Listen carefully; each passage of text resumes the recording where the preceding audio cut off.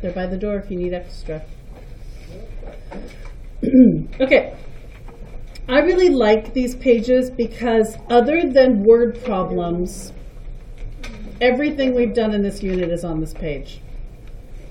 Slope-intercept form is 2-1. Point-slope form is 2-2. Standard form is 2-3. We're dealing with slope, intercepts, tables, graphs, equations, and what do you see down at the bottom? Parallel and? This down here, the equation part, is a complete review of the whole chapter. Again, minus word problems. I can't just look at that slope and 0, 2 and figure out what the x-intercept is. I have to do some other things first. So there's no doing this in any specific order. Take what you know and start building on it until it's complete. What I know from the beginning is I can fill in this equation, can't I? What goes in this circle here?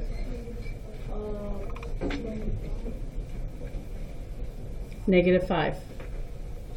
I regret how small these circles are. They're intended to show you where the blanks are, but they are kind of tiny, and I realize that. What's my y-intercept?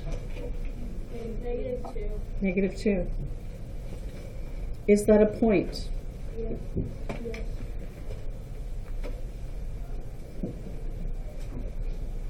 I have that, and I have the slope. That means I can graph it.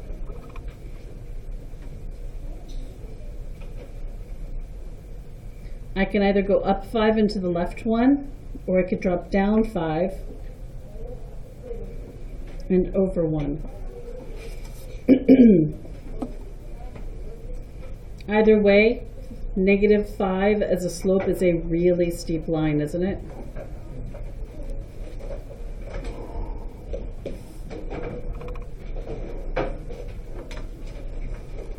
Do you notice what happened when I graphed that? I found 2 other points, didn't I? I'm going to zoom in so we can get those points.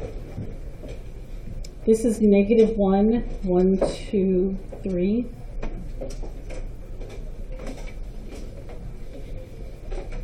And this is +1, 1, 2, 3, 4, 5, 6, 7.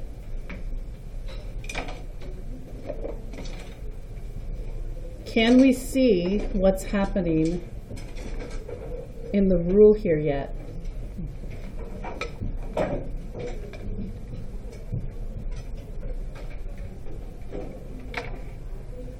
We know it from this equation down here.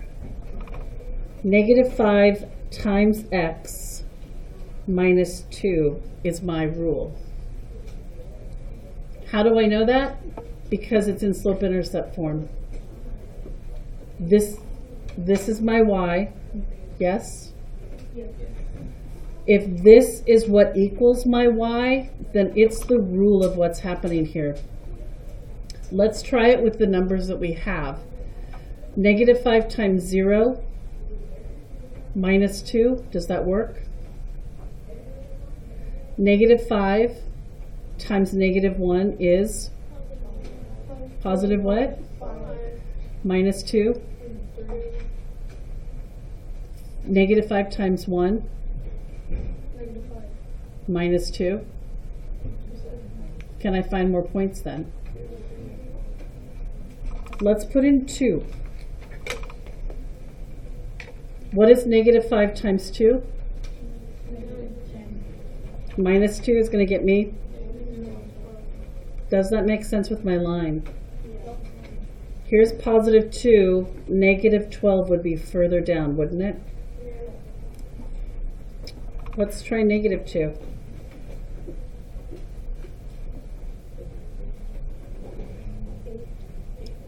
-5 times -2 is going to give me 10, minus 2, 8.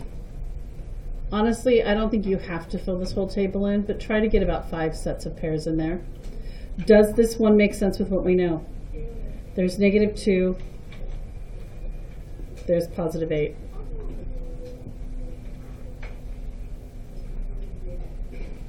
Do we have our x-intercept?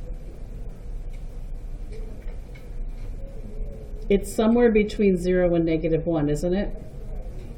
So I'm going to hold off on that. I can't fill this in yet because it looks like my x-intercept is somewhere in between. And if I say that it's -1/2, I might be off because look at where it's crossing my line. Do any of your lines look a little bit different than mine?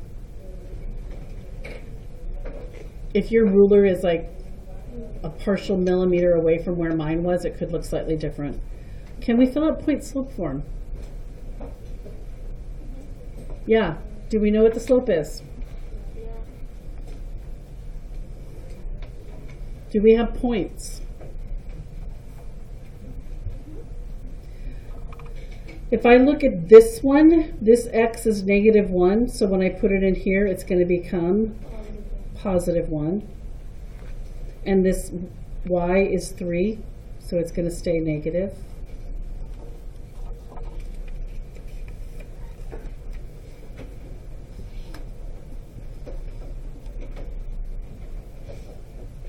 I want standard form. How do you guys think we should get it?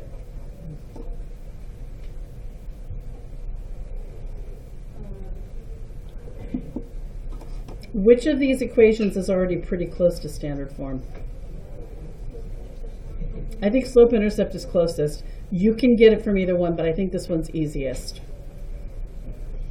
Y equals -5x minus 2. How do I get that into standard form?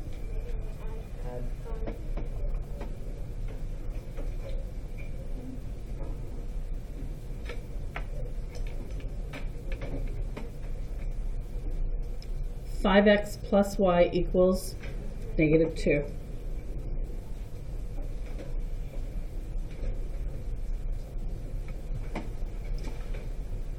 What did I put in this circle before the y? 1. Why?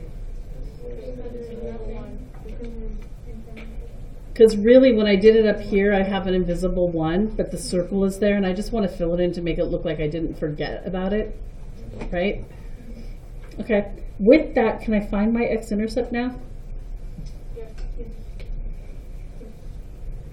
If I say that y is equal to 0, what's my x going to be?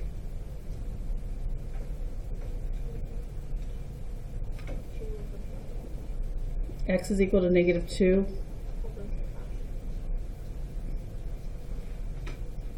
And that's going to be my x-intercept. Oops, sorry, forgot it was not on the screen there. Basically, we're saying that the ordered pair for this is -2/5, which is between -1 and 0, isn't it? It's close to 1/2, but not exactly. And in this case, my y is 0. What's left? Parallel and? Okay. What do we know about parallel lines? Same slope, different y-intercept. So this is going to say -5x. What do you guys want to make the y-intercept? It can't be -2. It can be anything else. What'd you say? Sure.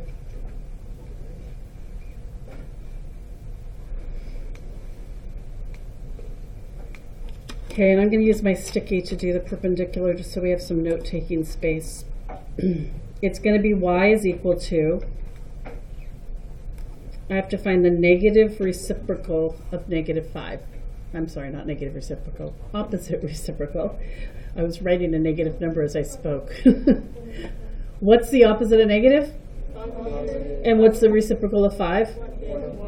So this slope is going to be 1/5x. And remember, we can test if it's opposite reciprocal by multiplying them. And if we end up with -1, it's opposite reciprocal. What y-intercept do you guys want to put?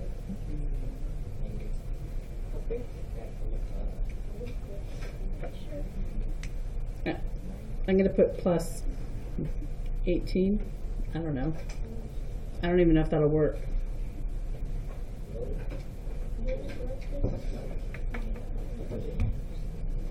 I don't.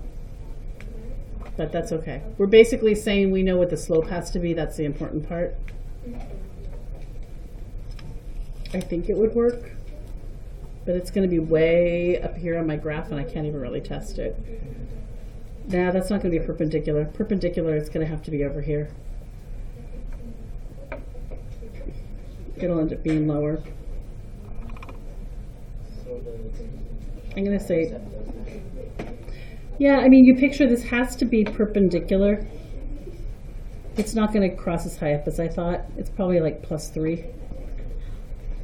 I'm guessing +3. The main thing I would be looking at on here is your slope, the opposite reciprocal, right? Okay, so with that, you guys have got a lot of stuff to practice.